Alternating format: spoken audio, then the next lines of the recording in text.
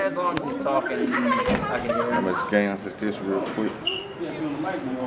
Malcolm had 23 in the second half. All right, Coach, just talk about Miller's second half burst. Well, you know, it kind of got him a little bit at halftime. I didn't think that he was really focused in where his mental need to be for this ball game. And but he settled down, and you know, he came out and performed the way we expect him to. I thought early on they were really guarding he and Derek very close, kind of like a no touch. And I just didn't think that we was there and ready to move the way we need to move and execute the way we normally do, because they were kind of up in us, bumping and grinding on us. So we talked about the second half, and we came out, and they did well making the adjustments. Does he have that switch where you can turn it on and off? Because it seemed like he was just drilling threes from the second half. Well, you know, most of the time, you know, he get open and look, he shoot a pretty good percentage, so you expect for him to make a lot of them. You kind of, you know, wondering why he's missing, but, you know, he's human as well.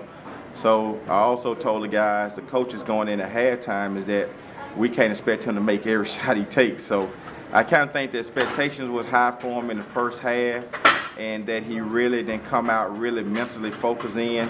And after we settled down the second half, I think you've seen a different guy. And then we were able to get in transition a little bit and get him a couple touches. But Javon, he was very clutch on the inside for you guys in the first half there. Hey, this team is growing. I say it all the time. He's just important as Derek and Malcolm. You know, he's a guy that we throw it to on the inside who has the ability to score some baskets. So he's going to be important for us every night we step out on the floor. Talk about how your team responds well when somebody counter punches this team. They really punch back. Well, this team really stands up for 40 minutes. We talk about that all the time. We feel like that we have some people in place that we can keep intensity for a period of time. And we talk about over 40 minutes, and this team starting to develop some basketball character, but also there's some pretty good leadership in Derek and Grace that kind of keep us going and talk us through some things. We don't just get our head down. We're able to lift up. And then Malcolm, we got a couple of energy guys. Malcolm, an energy guy, and Brandon as well too. So they can fight through some things if we don't get down too far. I feel like where this team is, 18 games of the season, you're 6-0 to the SWAC. It's been a while since the school's been this good in the SWAC to start the season. You asked me that today. I appreciate the guys' effort in the record right now, but we know we taking it game by game. It's a long season, and you know we'd like to be there in the end instead of here early. So we're gonna stay focused. We're going to take one game at a time. We got a tough road trip coming up, so we're going to try to prepare for those games on the road and see what happens. Coach, obviously, I mean, you guys are making it look easy right now. I mean, you're not just beating people, you're beating them pretty badly.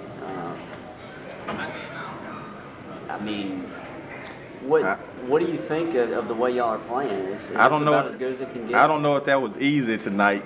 I think we got a run going. I think the score really don't express how the game was played. But the guys, we got guys that are capable to throw the basketball in. And I think sometimes, you know, we depend on our defense. And I think if we can play defense the way we're capable and execute, be pretty efficient on offense, we have a chance sometime to go on huge runs. I would imagine it's going to be hard, too, to for anybody to come in this building and beat y'all right now the way this crowd is really getting behind the team.